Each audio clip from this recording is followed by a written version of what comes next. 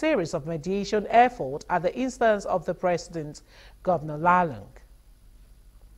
President Buhari thereafter moved to the rampant stadium in the Jos metropolis.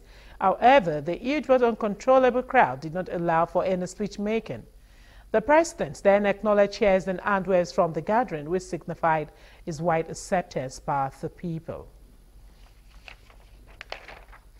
Vice President Professor Yemi OSHINBAJO has extended the trade money scheme to Oba and Older Market in Edo State.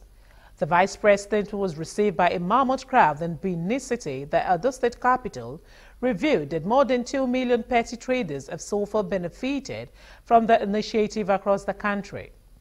The scheme, which is a collateral and interest-free loan for petty traders, had earlier been launched in other parts of the country.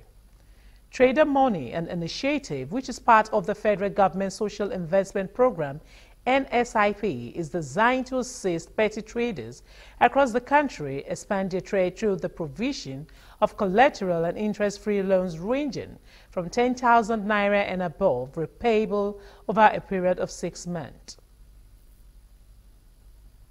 When I applied, that passed the test, was able to come into the Empower program. The same thing with the jeep. We don't care about your party. As far as you are a petty trader, you live here. We don't even have to be an Edo indigene to receive the fund in Edo. As far as you stay in Edo, you get it. If you are in another state, as far as you stay there, you get it. So it's not a matter, it's non-partisan. We don't look at and say, well, are you PDP, are you APC? Because the federal government in the social investment program made sure that it was structured on making sure that every person, every Nigerian who needs this access to funds, access to economic opportunities, access to growth, can access it.